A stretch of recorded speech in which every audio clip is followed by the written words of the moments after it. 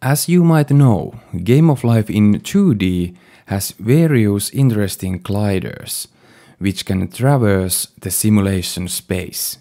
These gliders can be used to create all sorts of contraptions, from circuit logic to even spawners of new gliders. The question naturally rises, can we have gliders in Game of Life beyond flat two-dimensional space? Different variations for rules and starting conditions are completely astronomical. For this reason, the simplest solution is to create a computer program which searches for gliders automatically.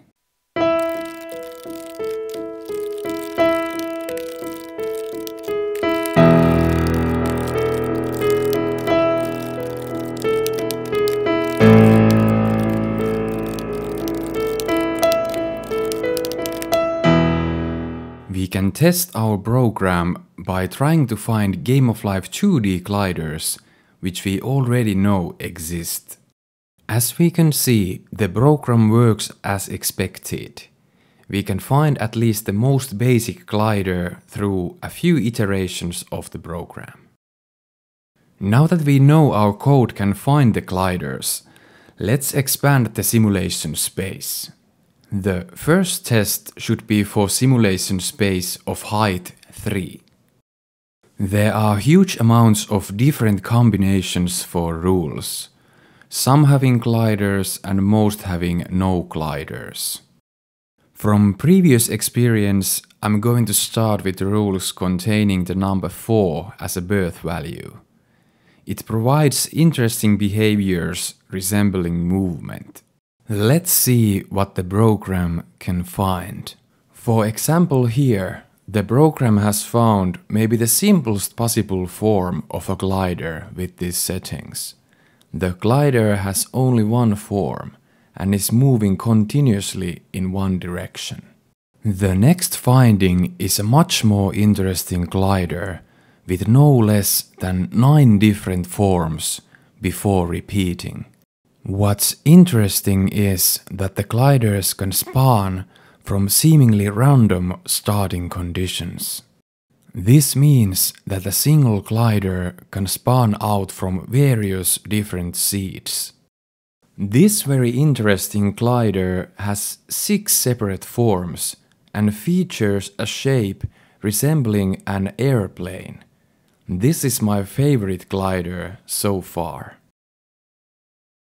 We will start to see new forms of gliders if we change the rules. It's still possible to find the same gliders as before, if the specific rule change does not affect the glider's life cycle. Let's try having also the number 9 as a survive value. For example here, we have a close relative of a glider we have seen before. This rule set makes the glider have several phases with loops on the backside of the glider before repeating. It's interesting to see how a small change in the rules can affect the gliders that appear in the simulation.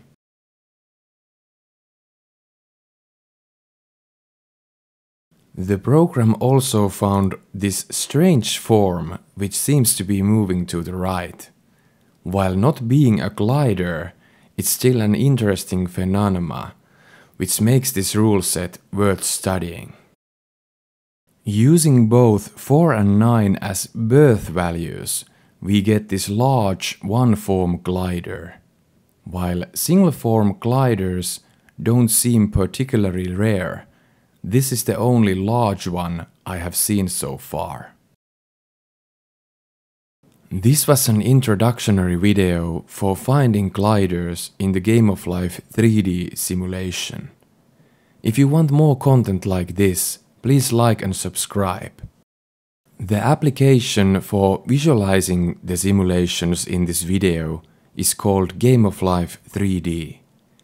If you'd like to see it on your own device, see the download links in the description. Thank you for watching and bye.